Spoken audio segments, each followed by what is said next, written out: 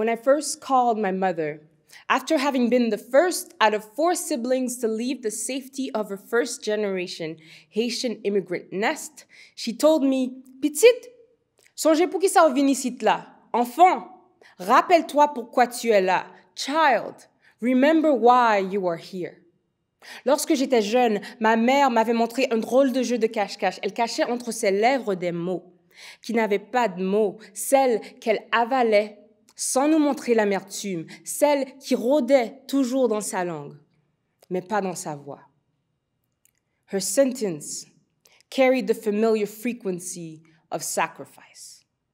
The softness of her voice reminded me of the tears she weathered that finally planted me here, in uncharted opportunity where withering was a luxury I could not afford. Resilience is my mother's birthmark. It is the kind that thickens the spine of a weak spirit. It is the kind that didn't ask to be strong, yet became just enough nest for offspring.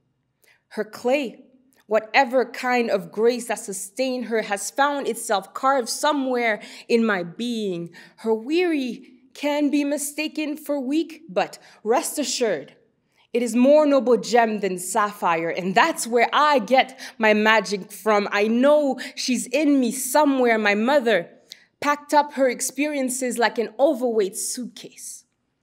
Her smile had a way of convincing you that she travels light, always ready to move and bend and accommodate when necessary. After all, nomads never settle, but they do get tired.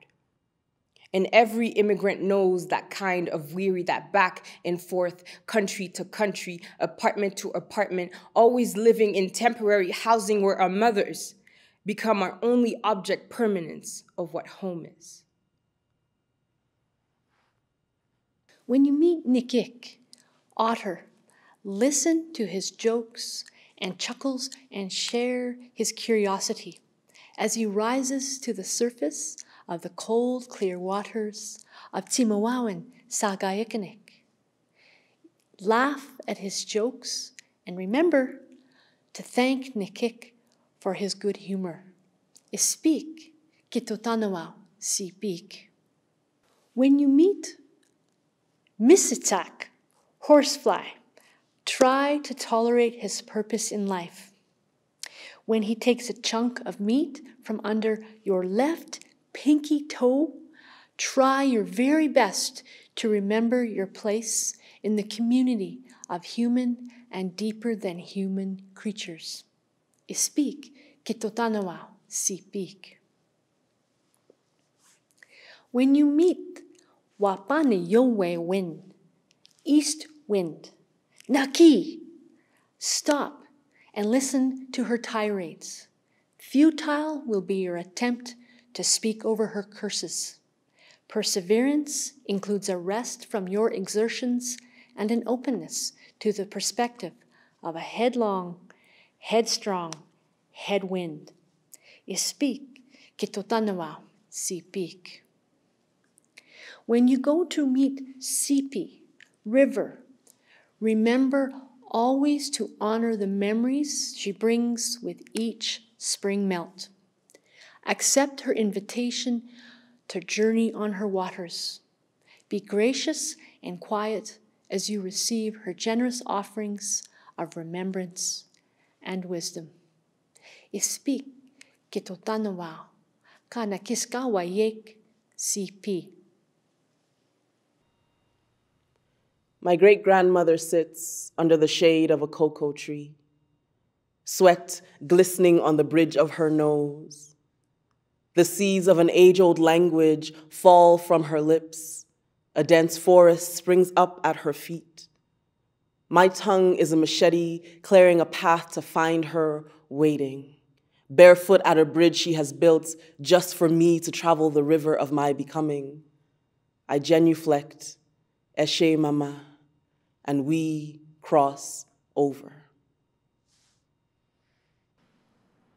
I gave myself a surprise of trees, lay back and gazed at boundless grace. I gave myself an exultant breeze that pulled me out of a lonely place. Chasing the bluest eyes, I ransacked the universe, searching for the one who grew up just like me. Turning hard starboard at seventh star after seventh star, I meander a map of girlish mystery. I wrote for myself a song of joy, a lyric that did not rely on someone's kiss or wandering bliss. I needed this. I needed this. I opened my eyes to a gift of rarity, an indigo studio dream, clarity. I forgave myself for crazy things, the reckless, pointless, unsure flings, the obvious dangers, the rides with strangers, the defiance needed to find one's way. I picked the lock on an unmarked door, courted risk, reward, and I demanded more. I woke, I washed, I walked, I wept. Ate seeds for 3 days, and again I slept. A tinker, tailor, a sailor, a swine, I drank the roving minstrel's wine. I breathed in silver smoke, I married a black bird. I chase shiny things now without a word. Sometimes I glide on air, sometimes that high freedom is impossible to bear.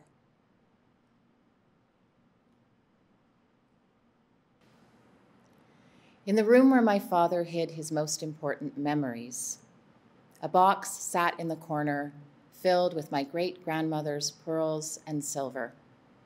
The items wrapped in white tissue paper and flat cotton, packed away before her death. These false mementos of stature, the silver chipped, pearls flaked, still more precious than gold. Treasures gifted by a husband she married while still a girl in braids, her skin darkened by the sun, hands already calloused from working the land. In the room under the stairs where my father hid these things, dust coated the walls and the boxes mother forbid us to touch.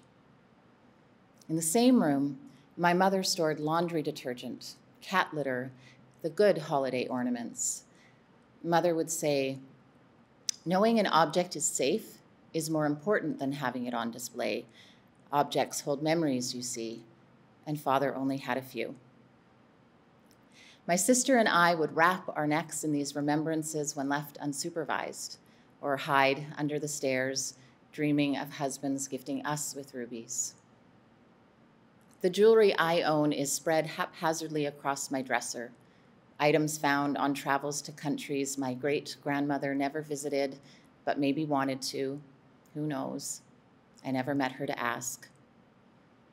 All my memories are wrapped in whirlwinds of adventure, all of them worth far more than the cost of a plane ride, most purchased on the side of a road.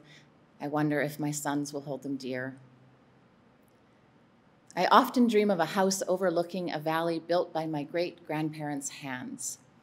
I dream they'd sit on the porch sharing whiskey and cigars, both covered in dust. Great-grandmother reserving her cleanliness for Sunday morning when God and parish paid attention.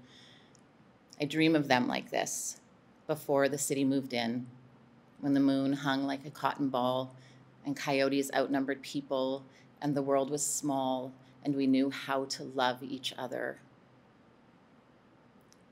Behind their house now, there is an Esso station. In front, a 5-story brick apartment. People's memories stacked upon each other like cardboard boxes.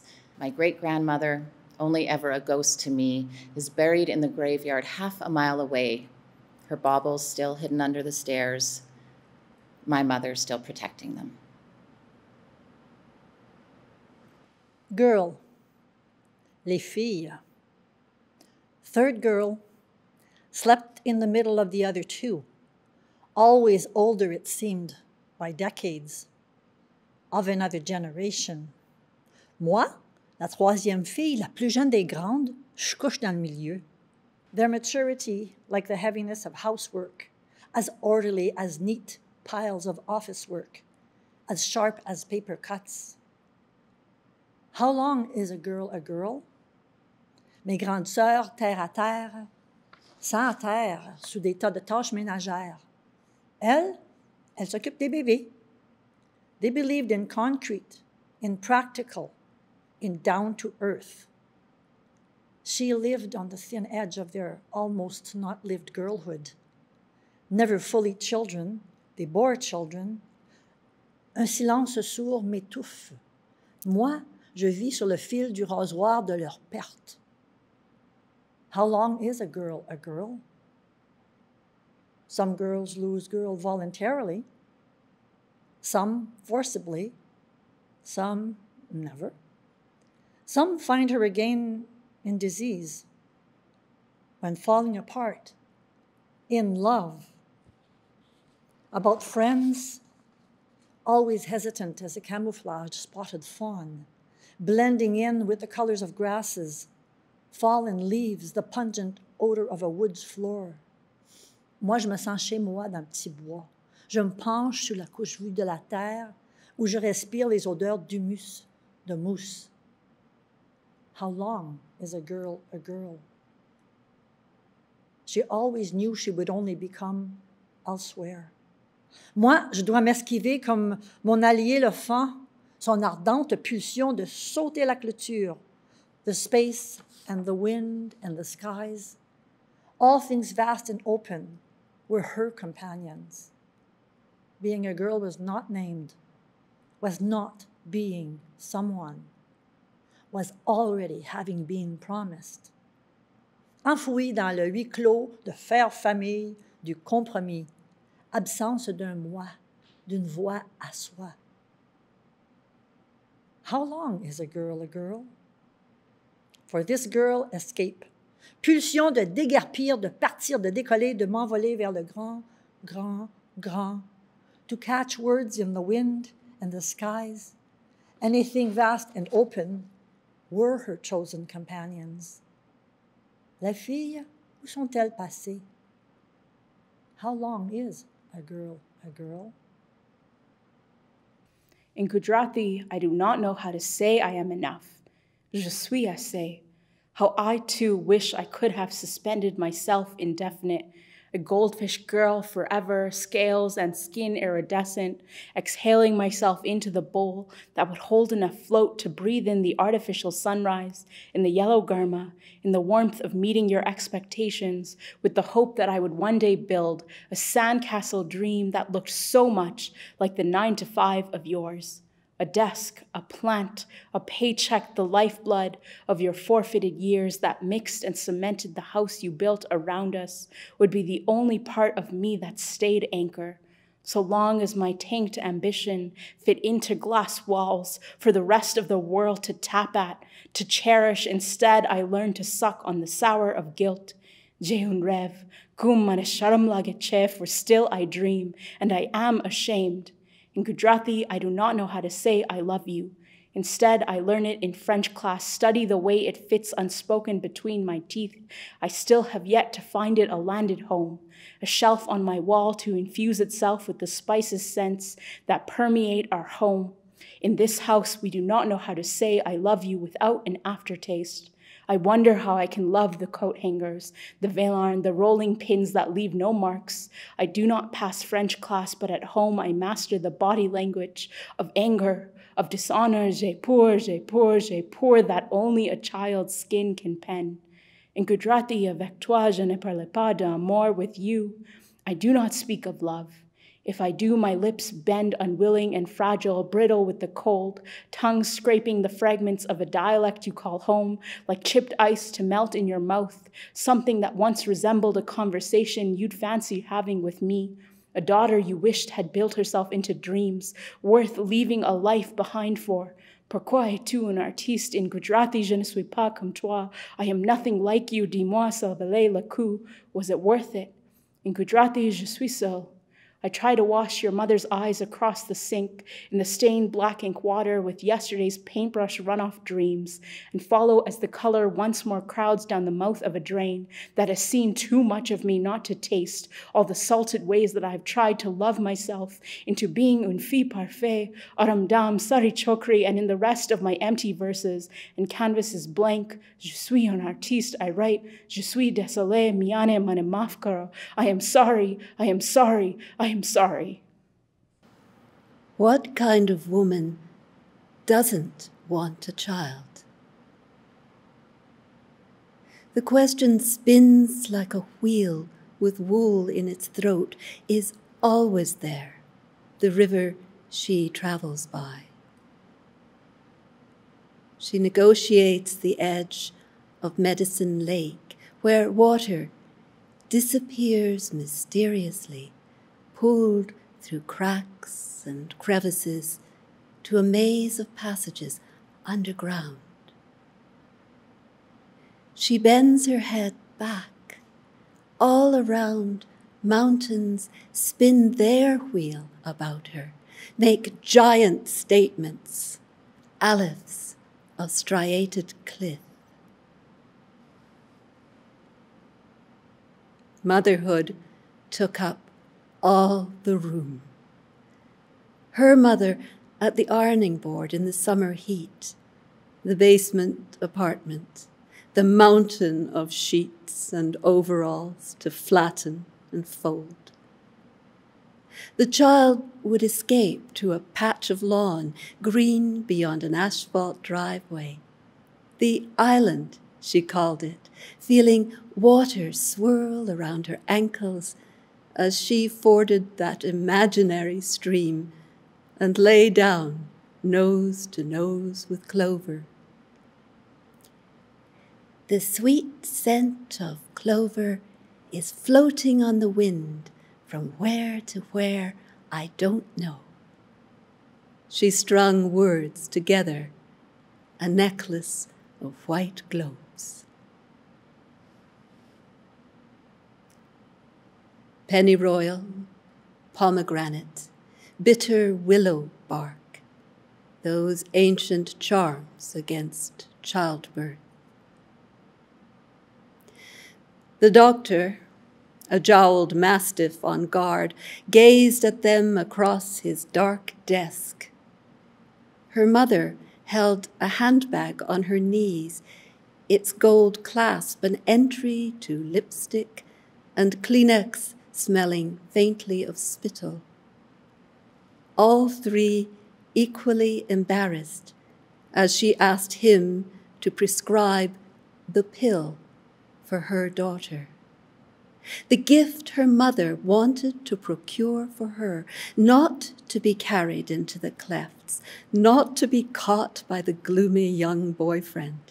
This new freedom in a plastic dispenser, a moon-round talisman, guarding each day with its click. We awake nimble on fragile rungs, climbing a ladder of light, dark eyes opening to a glassy crescent moon. We stretch our arms full, tingle fingers against cool waves of night. Yearn to sleep again, but step higher, 2 steps higher, 3 steps higher, brace and breathe in again. Coil, then launch, spin, up, up, up. Night flying is the most thrilling. Night wind cool on our skin, night vision sharp, surreal. Floating up, feels like falling, but we float up, up, up. Glide and turn, glide and turn. We have no wings, they'd only burn. We rise and glide, envious of birds. We can't describe this joy in words. Higher, higher, imprinting lungs on fire. Of anything I've done, this is the hardest thing, to fly without wing, impossible and still effortless. The hawk cannot catch me, raven envies my sheen. Owl merely watches, thoughtful, keeping track, unseen. These flights are not limitless. Ground comes hard. That's the part that needs more handling. The wise ones grin. It's not the fall that kills you, it's the landing. I aim for a sturdy branch on which to perch, to rest, breathe big again, to study what's below and that which is so far above. It's the out of reach that we most love. Night flying, so swift, so slick, without falling, that's the cleverest trick, the most beautiful feeling. A teen girl dissects a pig's heart on a bed of stainless steel and scalpel, wonders if it could have remained alive inside a body. A teen girl brings a compact into the bathroom, pulls up plaid skirt, meets held breath, shaking hands, trembles something like the first lullaby that has ever traveled past her lips, instead of into the cotton-down folds of her childhood memories. A teen girl imagines that the universe is made of the starlight's possibility to live beyond its own lifetime and still keep entire species warm throughout theirs. A teen girl fears nothing that her body expels, for she too is a natural exorcist, purging the last remembrances of leaving men in a two-fingered salute. Everyone who has reached inside of her has burned the tips of their fingers, black and crisp and wet and saucy. And who hasn't tasted herself, licked name from her palm's lifeline to heart, and spit up nothing but an answered prayer, rolled a tongue around the dark maroon of a stained jaw as she taught herself the curvature of her own story, how to hold queendom between her thighs and have it weigh nothing and everything all at once. When they ask her why she sings to 9 planets instead of 8, she responds that labels are for fishermen who make a living gutting on the same wharf they once dived off. And what is a love song if not the opposite of gravity? What is she if not something that is luminous in the night, ice burning despite the maps she's been scorched from? The solar system has room enough for weak ankles and gapless columns of flesh that hold up a seeping stomach that bulges in the name of her own excess. And at 27, when she asks if the black silk garters come in 2X, what she is trying to say is that you cannot call it a pig if you refuse to touch anything but its heart. An animal needs nothing of hope to still hold her neck, like there is nothing that can take her down easy. For T, because you bear a burden so much bigger than you. Sacred stone, ground down from boulder, your life begins, a grain of sand, a child of stone. You are older than even ragged peaks where rough pines stand. Spirit rock, you are tenacious, holding firm to your soul's fire. Child, your fight for life is a courageous plea to free a right defiled. Stone child, you are a flint's quick spark, your life infused in fire water. Uneasy waters as you start, rising, falling, pebble daughter. Granite spirit, let your sacred force rise high like steam from rock's hot spine. Put out the blaze of brewer's curse. Extend your reach past peaks and pines. Make of your life a love. Make of this place a viable dream, because the moon, because the valley, because the banks, because the river. On the skin of the water, the shimmering, the silver, they came. The moon recites all the rhythms, recycles, remembers. On the path of the shimmering, the silver, on the skin of the water they came. Because the river carries and drifts, because the banks settled and shifted, because the valley carved, called, ils sont venus. Sur la voie argentée de la lune, encore et encore, ils viennent, ils viendront. La lune bat le rappel, bat le rappel, bat le rappel, because of the moon, because of the valley, because of the banks, because of the river, the skin of the water, the shimmering, the silver. We have come. Make of this place a viable dream. Make of your life a love. Make of your life a love. Make of this place a viable dream. À cause de la voie argentée de la lune, à cause de la rivière, de la rive, de la vallée qui se souvient, la lune bat le rappel, bat le rappel, bat le rappel. Encore et encore, ils viennent, ils viendront. Ils sont venus sur la voie argentée de la lune, because the valley carved called, because the banks settle and shift, because the river carries and drift. On the skin of the water they came, on the path of the shimmering, the silver, remembering, recycling, reciting all the rhythms. The moon, the shimmering, the silver, they came on the skin of the water, the river, the banks, the valley, the moon. Make of this place a viable dream. Make of your life a love. What kind of woman? One who wanted the decision over with. A floating world, Demerol nibbling in her veins. 2 snips with a laser, and she'll be free from the monthly fear that jerks her to heel over and over. Incandescent lights flare from the ceiling as the gurney rolls her to the surgeon's scalpel-tipped incredulity. Are you certain you want to go through with this? What is ever certain?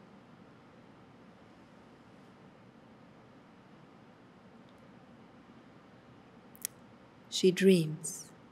She is bleeding the syrup of monthly blood. As she wipes it away, she sees a tiny creature in her palm. It is struggling to get away. It is afraid of her. Daughter. Grief beats in her chest like a child's wail. She cannot put the fetus back. She cannot throw it away. This pain sucks the breath out of her lungs. This pain must lie in the bed she has made. You have no maternal instincts, one man lashed at her. Where does an instinct go?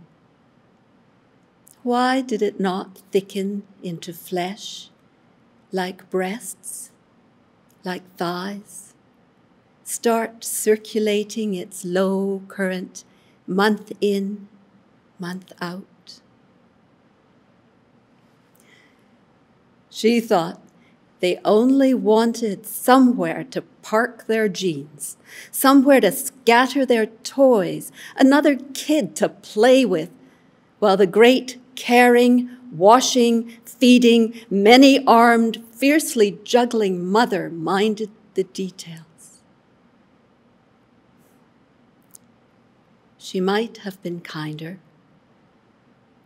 She did not know how deep the need to be a father can dig into a man, a spiral wound into his cells, tugging at him.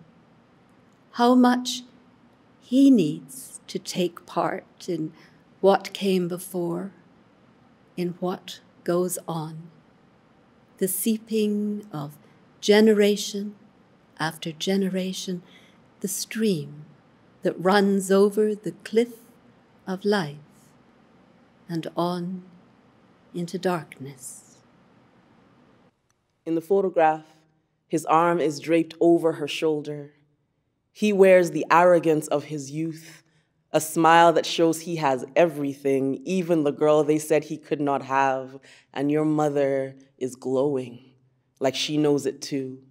You want to dive into her open mouth and hear her voice before the children, before the baggage and the journey across the world that nearly broke their backs. No one could have told her then there was anything bigger than this love, that she would spend the rest of her life chasing this moment. The woman in the photograph would have laughed at the idea that she would one day have a daughter for each finger on her hand, that each one would point an accusation, and one would rot clean off the bone, choose a severing so complete, the sound of her heart breaking would echo across generations. Beloved, you've grown so accustomed to the sound of your own inner critic that you've forgotten the sacredness of your name. Not the one your mother chose to give you, not the one they butchered, Not the easier version you gave them to make them more comfortable, but the sacred one, the name injected with God's breath. Beloved, this city you know nothing of will become your unwanted chisel and hammer. Your tear ducts will grow tired of exposing their anguish. Your back will grow tired of bending over to afford other people's expectations. Healing will appear to be playing a cruel game of hide and seek, and you'll tiptoe on the edge of the LRT train line because despair will advise you to choose death instead. Remember your maker. Remember, the fog eventually clears. The sun eventually exposes God's mercy onto Earth's celestial roof to remind us of the grace that still sustains our lungs. I was born with canoe on my shoulder, snow in my spleen, born in nest of maple, shimmery. Crows and magpies fought over me, squawking. There was a blackish purple rhythm to it. I was born between the red swing and the Virginia reel, beside the fish in the crotch of the tallest tree, born mostly pink-skinned, but with scorch marks on the tops of my feet and bells where my ears should have been. I was born on a cold St. Andrew's windy white day under the felt, inside the lining of the hat box, the color of cummerbund, and the non-color of my grandmother's madness. I was born not quite right in the head, nor was I quite wrong, mostly just quiet and a bit sad. I was not born of the wind or the sparrow, but of Scotch pine and caribou, Lapland reindeer if you want to get specific. Born brown-haired in a tribe of blonde warriors, born single-hearted but perennially love-divided, born of thistle and tartan, I knew how to swing an axe and swim, swim, swim. I was born without voice, more a vague sort of hum. Born not bear, but wildcat, born not quite rabbit, not quite raven, but with complete understanding of the trickster mystique. I was born on the cusp of falling, born into twilight and gospel and wet, born missing the sway and the swirl, set apart from the greening fern heavens, born into the swaddle and the feral sweater, born into love, and love was born into me. I was born, and you may believe this or not, with a full head of salt, and both wings and gills, and great gasping lungs that still hunger for true, honest air. My arrival did not make the papers, though my chickadee eyes were a pretty big deal. I was a mute girl child, born out of fury and cedar and flame, bred to be the bride of winter. But my heart chose a riverboat gambler. She taught me to spin, spin, spin.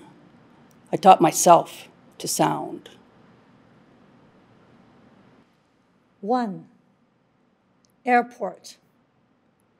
After misreading my boarding pass, ending up deep in the entrails of the airport, in the refugee corner, a half-smiling officer redirects me toward the mass of humanity waiting at my gate where my heart opens raw and sharp like teeth. 2. On board, the usual bilingual spiel as we taxi toward the last winter task before flight, de-icing, a strange quiet moment where, in the steady sound of the motor's hum, the hush of green suds spray, I feel the placental tug of detachment, the calm of afterstorm. 3. Stuck. The day after a record snowfall in Montreal, feeling like he could crack, the women figure out how to create traction with cardboard boxes and car mats. So the front wheels of Stuck stop digging themselves deeper and deeper.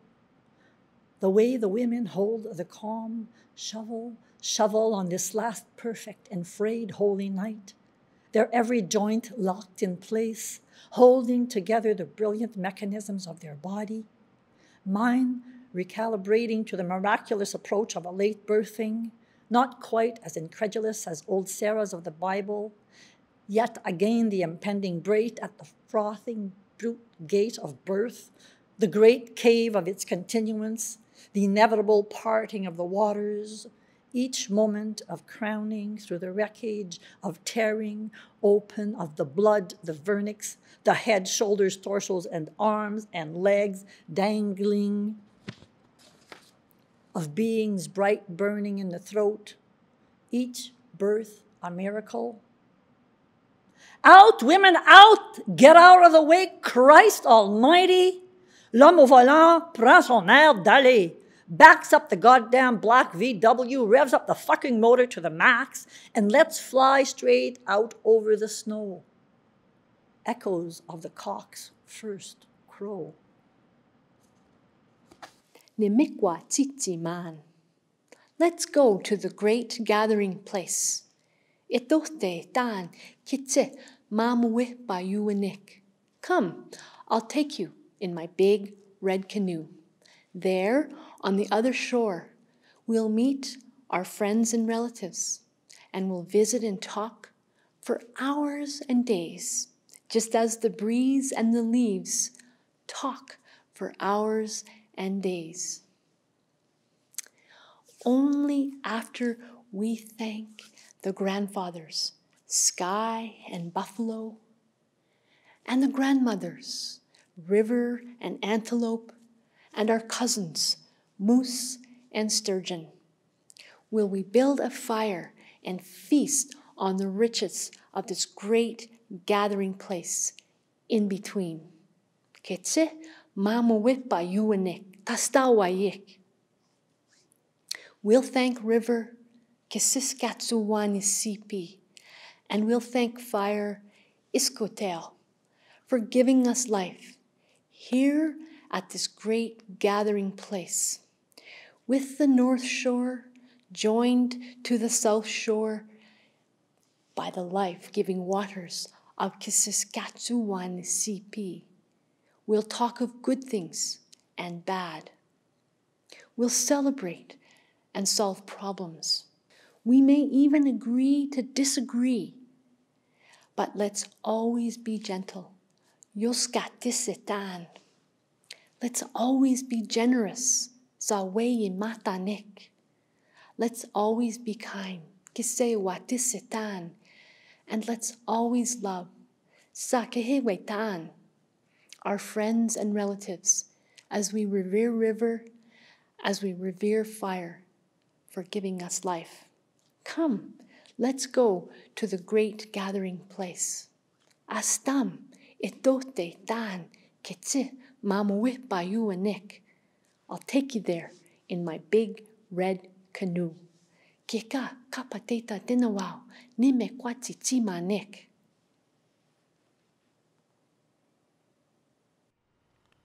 Chronic disappointments have a way of causing the heart to become joy-shy.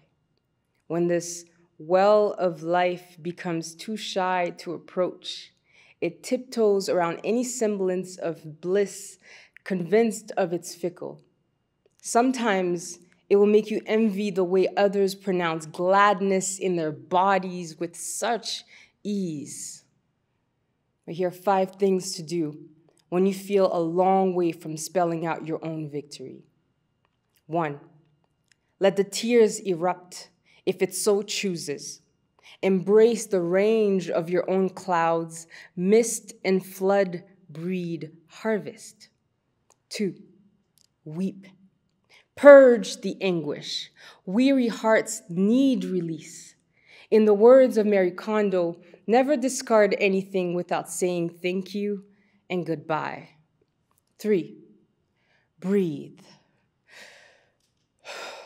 fully, without holding any possibility of another agony to fall on your head. 4, close your eyes. Sight make poor pupils when it learns from a heavy heart. 5, consider the mercy found in the sun's capacity to set in all its hues. If she can still rise, then so will you. Woman I did not birth, be a nasty woman. Loud-voiced, gut laughing deep in the belly, Let secrets spill like splashes of indigo pouring down chins. Spread your legs wide. Take up 2 seats. You whiskey-drinking, private club hijacking, shorn head, hairy armpits, you fucking goddess. Tell someone. Trauma will bury itself inside your skin like prison bars because you are brilliant.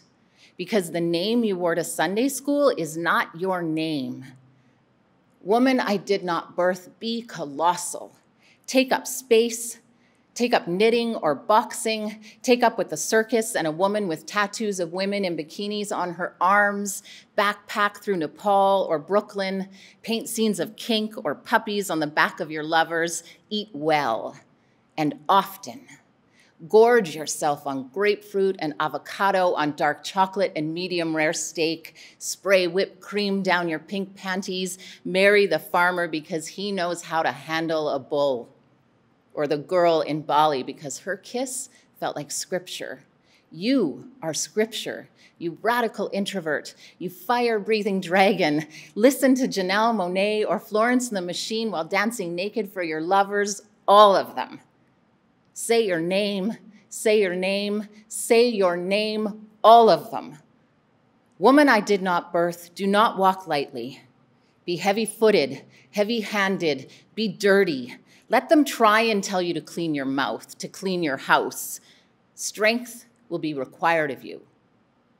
Let them try and tell you how to grieve, how to love, how to hold on to living, what being a woman is. What kind of woman does not want a child? There is something she wants to claim, something she touches cautiously, as if laying fingers to the pulse at her own wrist, not believing she can call it hers. There is a story she has heard.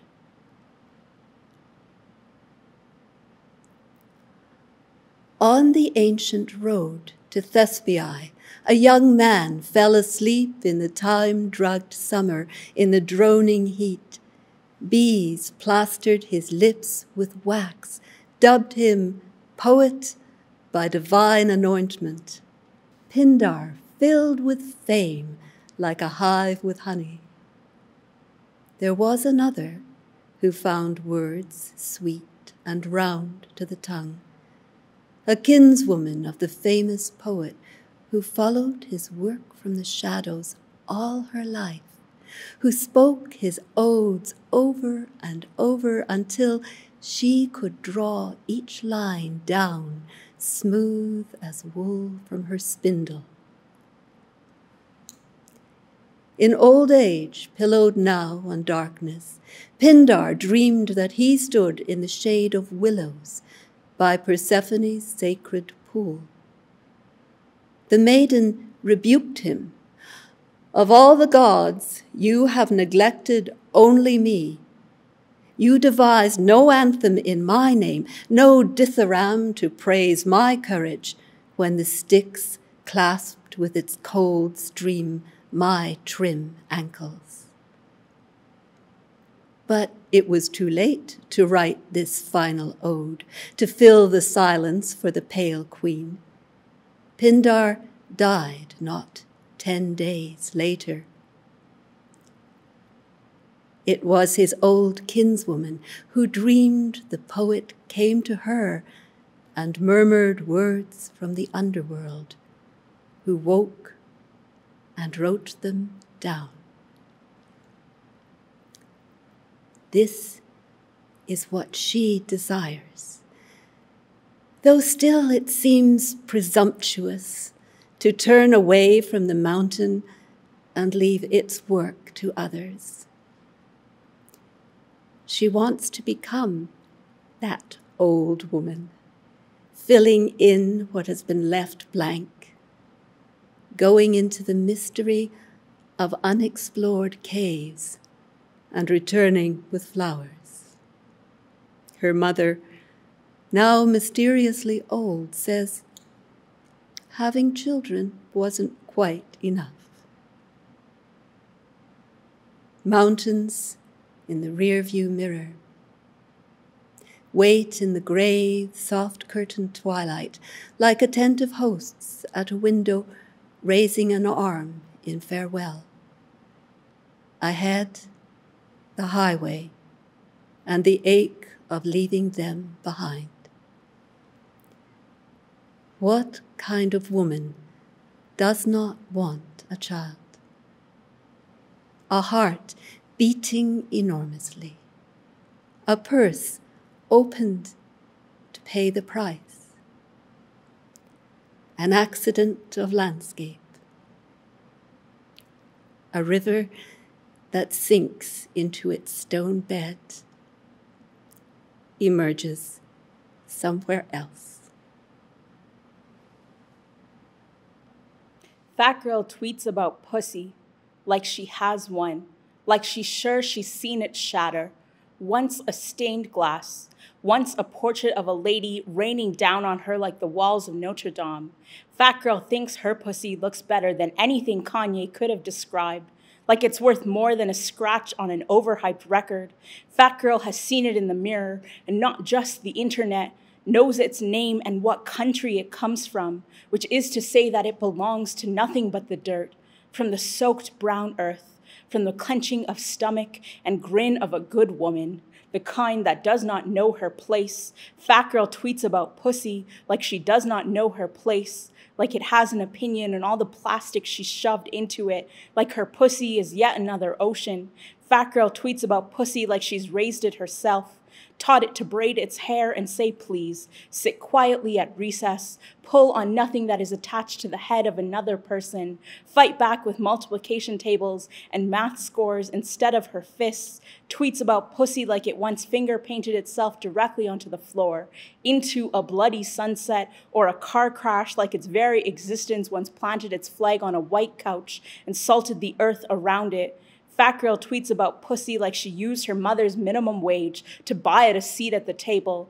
Fat girl takes up a whole seat at the table, gets stared at by fat men who have the audacity to ask her to lean back, to stand up and move, to breathe more shallow around them, like white is worth more than dark meat, like their metaphors have always been ready to consume her, and still ask her to say thank you, ask her to move all that pussy, to close her legs and walk away so their sons can step on the bones she leaves in her wake and sell the sound of cracking spines to a symphony. Fat girl's pussy is the symphony.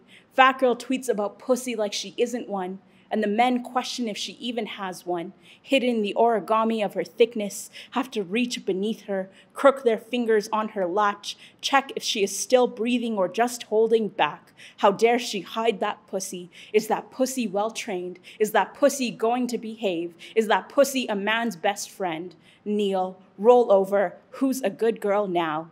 Fat girl tweets about pussy because she has to, because sometimes she reaches beneath her skirt and comes up empty-handed, because if you put her pussy in a box and ask her to walk it home alone, she is not sure if she will end up dead or asking for it.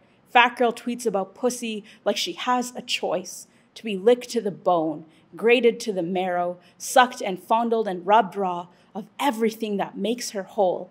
Fat girl tweets about pussy because this time she means it. This time when she says no, you will hear it and listen. This time you will understand that the universe makes mistakes and they sound exactly like your name. Fat girl tweets about pussy and none of the men who slide into her DMs walk away with their self-destructive hunger intact, because fat girl and her pussy refuse to be called dessert any longer. Fat girl tweets about pussy and it exceeds the word limit, has too much character, too little flaws, could start a religion if she wanted it. Fat girl tweets about pussy over and over again, grips it with two hands, plays house between her legs until coming down feels like coming home to cathedrals, dripping with Elmer's glue and war paint built to the sound of the first time her mother ever said her name.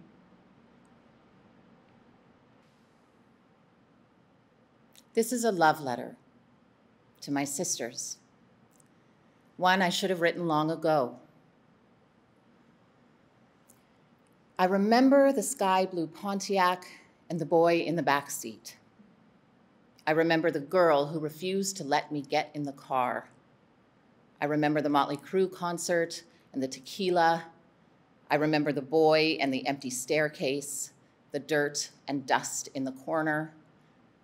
I remember the sounds of female laughter in the hallway before it was too late.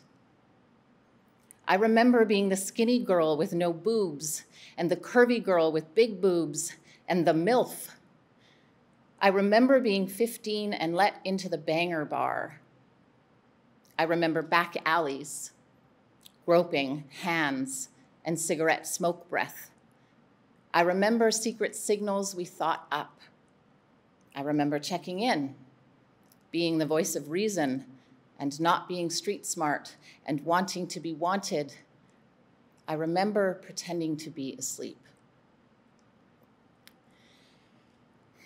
Sexual assault is defined as A, an act in which a person intentionally, sexually touches another person without that person's consent or coerces or physically forces a person to engage in a sexual act against their will. B, an assault committed in circumstances of a sexual nature such that the sexual integrity of the victim is violated. C, illegal sexual contact that usually enforces upon a person without consent or is inflicted upon a person who is incapable of giving consent, as because of age or physical or mental incapacity, or who places the assailant, such as a doctor, in a position of trust or authority. The synonyms for sexual assault are A, assault, B, rape, C, ravishment, D, violation. This is a love letter to my sisters, all the ones I do not know, all the ones who understand why we don't walk alone at night, who raise their hands and say, stop, you don't have to explain, girl. I know, I believe you first. I don't question why you walked into the room, why you let him kiss you that way, but refuse that way. I get it, we know. You've got to deny, and push back on these women. If you admit to anything, any culpability, then you're dead. You've got to be strong. You've got to be aggressive. You've got to push back hard. You've got to deny anything that's said about you. Never admit. I've seen a close-up of her chest and a lot of freckles. Are you into freckles? She's probably deeply troubled and therefore great in bed. How come the deeply troubled women, deeply troubled, they're always the best in bed? Look at that face. Would anybody vote for that? Can you imagine that? The face of our next president? I mean, she's a woman. And I'm not supposed to say bad things, but really, folks, come on. Are you serious? I just start kissing them. It's like a magnet, just kiss. I don't even wait. And when you're a star, they let you do it. You can do anything. Grab them by the pussy. You can do anything. Such a nasty woman. Nearly 1 million girls are trafficked across international borders as sex slaves every year. They're still burning us at the fucking stake. This is a love letter to my sisters. One I should have written long ago. I still remember the boy in the sky blue Pontiac. I still remember the boy who thought I was asleep.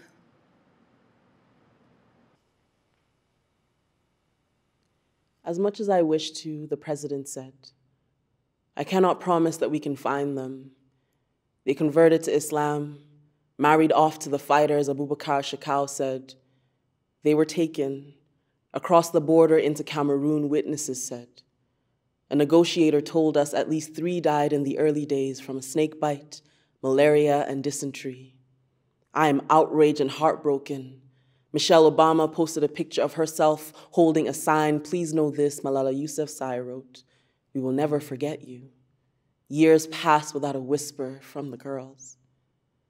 My father's gun in the upstairs window will shoot its first and only shot when I am 10, and the armed robbers come, rattling our gates like rabid dogs, my sisters and I, huddled in our nightgowns on his bedroom floor.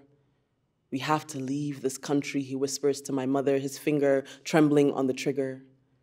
That night, my father will almost kill a man to protect our childhood. He will never say the words, I love you, but in the chamber of his heart is one loaded bullet. Midnight at the water's edge, Blessing and 3,000 refugees wade in, silent and barefoot they fall into the sea. Soon, most will wash back ashore with no names to call but the numbers scribbled on their clothes for weeks. The smugglers' telephones on the other side, silent. No one to answer for the girls with skin like rich palm oil, bloodying the water. They built fences in Morocco, paid the nations on the coastline to keep the teeming bodies back. Tomorrow, Europe might no longer be European, said Gaddafi. We'll use human beings as weapons, cram the black bodies into fishing trawlers, launch them from Libya into the sea. The ungovernable, the slaves, the concubines, and the prostitutes, burn it to the ground. Swift-flowing river snakes its way through the heart of Edmonton to lay still in the winter of our arrival. Our hands turn white, the air like shards of glass to our faces. That night, our family shares a pizza on our basement apartment. Then we fall asleep, 3 on the bed, 3 on the floor, our bellies bloated with hope. We tread water for 20 winters between our yesterdays and the tomorrow we were promised. Everything here is borrowed or stolen, the language, the land, my own body far flung. I lose my old English, my tongue twice colonized. All the women I know are running toward or away, and everything I know of disappearance begins with water. The girls, their thirsty mouths open skyward, rainwater muddying the forest floor. The 6-month ocean crossing that pulls the salt from our skin, the dam, breaking inside my mother. The first blood sacrifice that pulled me from one world into the next began inside a woman, sliced down the middle so another woman could emerge whole. All I know of magic making and survival, I learned at birth. I want to defend my country. Which one? I mythologize my grandmother.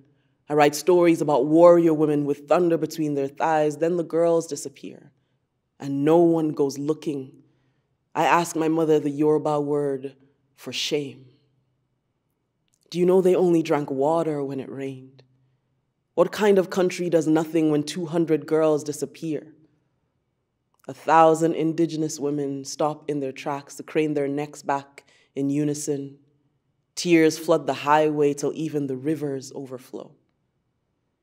The girls had disappeared for 3 weeks before we knew their names. Then we spoke them, 276 in Chibok, but thousands more missing and murdered across the country, answered. It is customary to wait 7 days to name a child, touch her lips with water and palm oil, honey and salt, cola. Give her a taste of the bitter and the sweet, the joy and the pain. Pray for her, a spirit with the resilience of water. All of this just to say, stay.